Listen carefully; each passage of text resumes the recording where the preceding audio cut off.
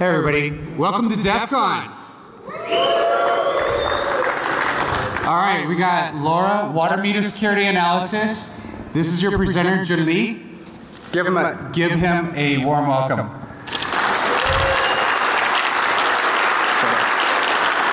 Thank you, everyone. First, I'd like to clarify that this work is not only done by myself. It was done by my team members.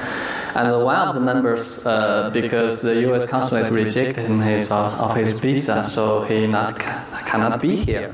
So yeah, every year we got speakers rejected of the visa. I think this young man might be big national security threat for the U.S. consulate.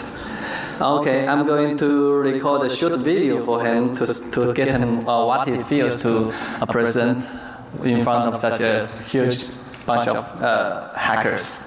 So everybody. Sorry. Okay, let's start out for Zeng in Tao. His name is in Tao. Okay. Okay, thank you. Yeah, every year I got many friends rejected. So let me quickly introduce my company and our team. My team is called Unicorn Team. We are doing wireless security, hardware security, and so on. And we are from the largest security company called 360 Security Technology in China. And today I'm going to present how the process we took to analyze this so-called smart water meter. So this how it looks like in real life. So on the left you can see it's like just look like a normal water meter, but there is a dial, the red circle. So that's just like a magnet. So when the water meter runs, the magnet will rotate, and there will be a magnet sensor on another cover on the next slides I will show you. And on the right is a solar panel powered gateway, which just like relays the water meter data to the server via the GPRS, but the communication between this water meter and the gateway is using Lora, which is kind of a proprietary protocol. And this is the cover of that water meter. When you disassemble it, there is a circuit board, and there is an antenna, and also this is the gateway, which you can see there is a GPRS module and the LoRa transmission module. So this is actually the parameters of and the models of the chips. So you can see there is an MCU which is used to configure the LoRa chip every time it pops up, because this might be, so we will later introduce how we can attack the communication between the MCU and the LoRa module. And we have the antenna parameter and the battery. So this, why they are going to use this LoRa communication, because it's low power. So this little battery can power it up to 10 years. So that's why they are using this. And there is a Hall sensor to detect the rotation of the magnet, as I said here. So I don't know if you can see it. There's a pointer or something. No. So there is a magnet sensor called TMR301 that can detect the water meters when it's running. And there is a MCU, so configure. MCU is here to configure this LoRa chip. And this is a gateway disassembly. So there is a GPRS module here, the white rectangle, and there is a LoRa module. So it's just like very typical architecture for an IoT device. And there is a EEPROM to store the data, maybe to when it's the GPRS to maybe buffer the water meter data.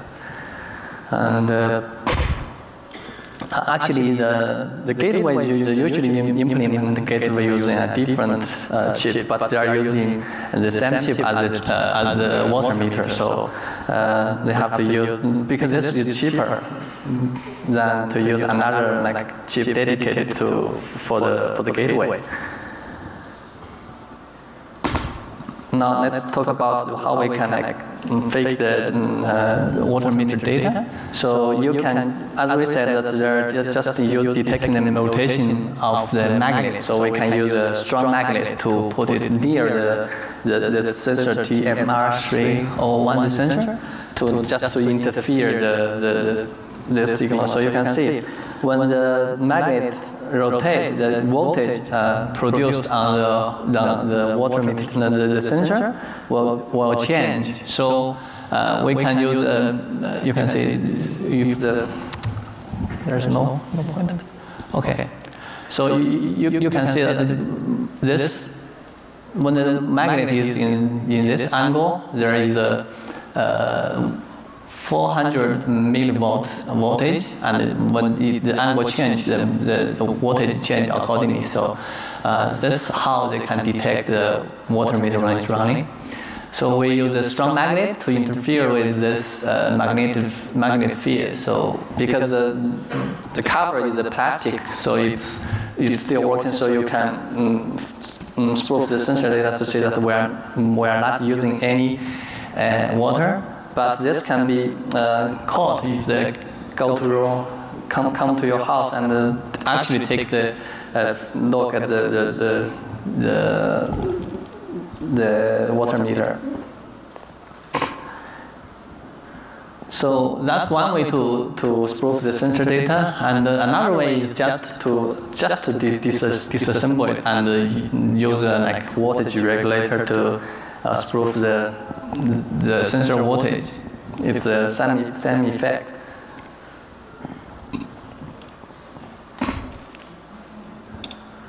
So the Lora frequency is different in each country. So this is, for example, in the US is 915 megahertz. So in the other countries it's different. So when you're trying to do research on this kind of Lora-based device, you have to maybe tune your SDR device to that frequency in order to catch the signal. So this is the format of the packets. So you have this preamble, which will notify the receiver that there's a packet coming, and you have this up chirp, down chirp that encoding data. So, and actually there is a pretty complex set of parameters you need to configure. So when we do wireless research, security research, we often use SDR. So we have to configure the parameters for the receiver or for the decoder. So there are many sets of configurations. So actually, researchers from the US company Bastille, they are doing wireless security, so they did something to decode the Lora traffic, but we tried their code, but it's not working. I guess it's because the configuration of the parameters are different. So we have to write our own decoding code for this traffic. So actually, one of our team members wrote the code to using MATLAB to decode the traffic, and we uploaded this module to our GitHub. So if you are interested in doing some more research in the future, you can go to look at the code. But this is still not very easy to use, so we switched to another method. So actually, because as I said, there is a MCU used to configure the Lora module every time it's powered on. So what it does is using SPI serial communication to configure the Lora module, all the parameters, which frequency, and the different spectrum factors, something like that. So we used this logic analyzer to capture the traffic on the serial communication interface, and we can figure out how this Lora front and Lora transceiver is configured. So, and then we just go and buy another Lora module and use the same configuration in order to receive to decode the traffic. So it's pretty smart, this kind of. So you have once you get all the traffic on the serial communication, you have to figure out what those traffic means. So we got this. We figure out it by looking at the documentation where this is what kind of instruction means what. So, for example, when you see this traffic, it means that set the frequency to the 492.25 megahertz. That's the frequency we mentioned in the previous slides, where we say that different countries are using different frequencies. So you can see this is the Chinese frequency. Okay, now we got the configuration, so we use another module to configure it the same way, and we can sleeve the traffic. Okay, so now we got the traffic, we have to reverse engineer the communication protocol and see how they transmit the data. Yeah, surprisingly, we find it not encoded. It's just sent in plain text. Perhaps they think that Lora communication is by itself is very hard to decode. So they're using kind of like their proprietary protocol. So there's a unique ID of each water meter, and actually we can spoof all the traffic here. And they are transmitting the water usage data and also the temperature.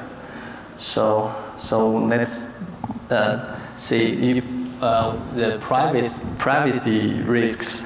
For example, if I see that there is no water usage, because the water usage data is transmitted in plain text, so we can actually sleeve the data to say if somebody is at home using their water meter, and so we can actually profile the habits of this user.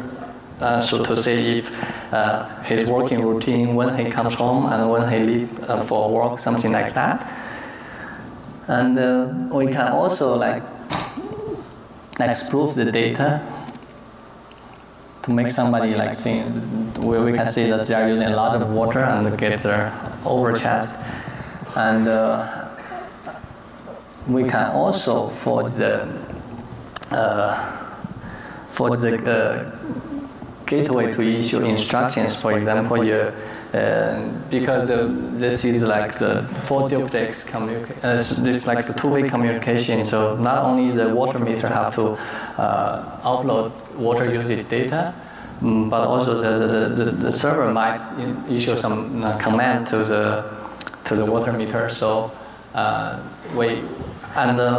and also the Lora is not only used in water meter. So they are used to control gas valves or other just like you can think of it like some similar like GPRS or ZigBee. They can be used anywhere to build a connected device.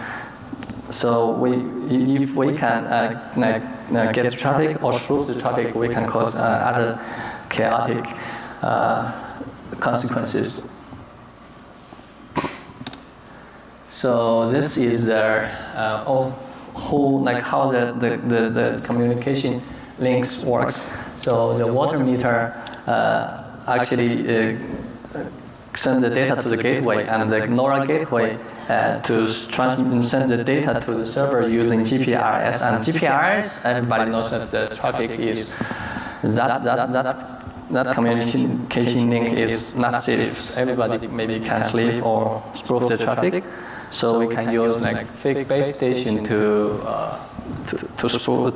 attack those, to do the man in the middle, or to just spoof the gateway.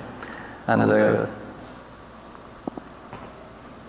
So this is my colleague trying to sleeve the GPRS traffic. So we set up this base station using OpenBTS, and we managed to get this gateway to communicate to our fake base station. And actually, this is very common kind of attack especially in China. So people are using maybe this GPRS to unlock shared bikes. So people are trying to spoof the unlock command to make the bike open itself. Yeah, so we are doing that. This is kind of very common techniques. So when we got the fake base station set up and the gateway connect to our fake base station, we can see what data is sending to the server. And we analyze it using Wireshark and to reverse engineer the protocol used between the gateway and the server. So this is how the traffic looks like. So you can see there's a gateway ID, there's a header and count code, and also payload.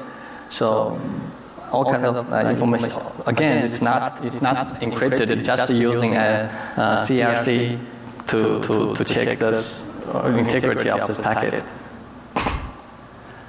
So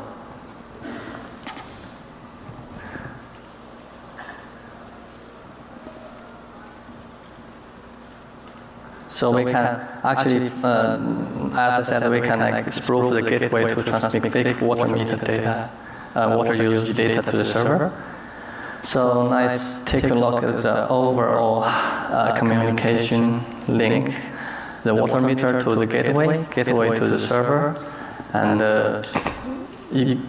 so we have reverse engineered the two communication link, and they're using all kinds of proprietary communication protocol. So the one is over Lora protocol, over Lora. Another one is using over GPRS. So let's once again to see this whole test environment. We have this magnet to interfere with the magnet sensor. We have this Arduino module used to configure the Lora module we used to sleeve the traffic, because we have reverse engineering the configuration process of the MCU to the Lora module. So we can use Arduino to configure our module to sleeve the traffic.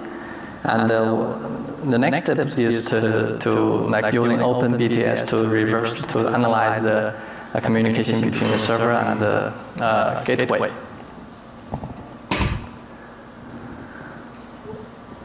So in conclusion, that we can see that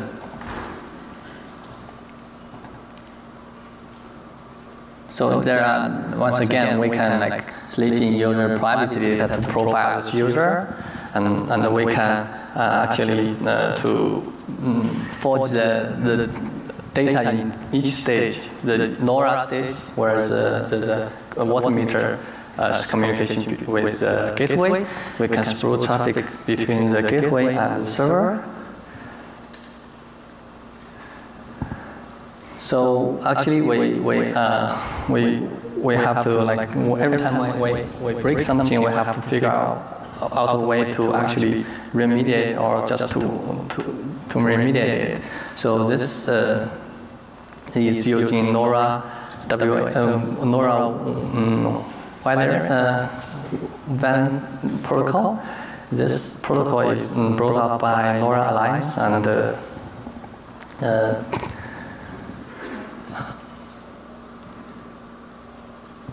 So we can use, for example, to prevent the data from being spoofed or forged, we can using message integrity, like maybe like hash maps, based on some kind of encryption key to check the integrity of the packets.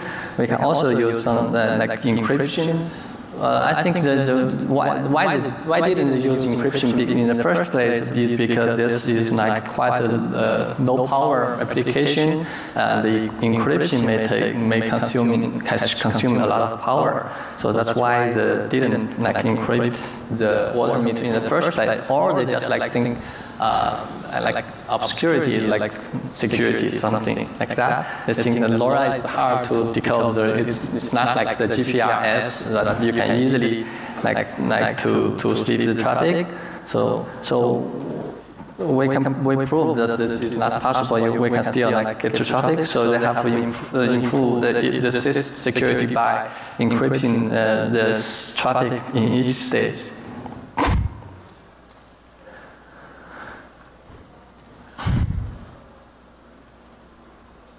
So we have this.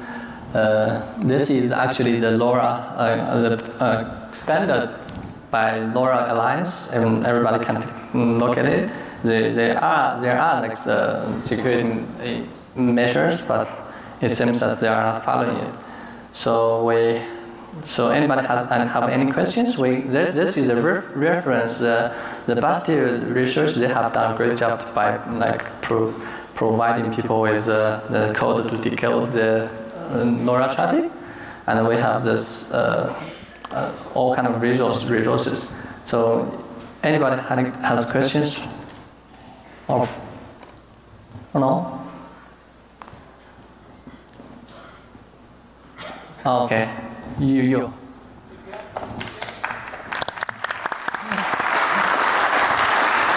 Okay, I will try my best to answer your question. Shoot.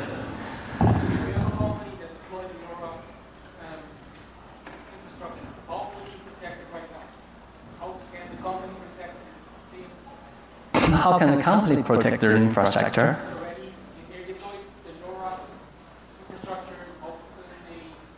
You already deployed infrastructure. How can they protect that? Yeah, I don't think they can actually do that, because usually when you use this kind of communication, you don't implement some kind of over-the-air update mechanism. So you have to like maybe replace the infrastructure. So you have to think of security in the first place. Or you just like, for example, the magnet stuff, you can change the plastic cover into a like metal cover. So that will be prevent somebody used to interfere with the magnet sensor using a strong magnet. So if somebody don't want to pay water fee, they just put this magnet on the water meter, so it's not running. So yeah. So anybody else has a question? Okay, thank you.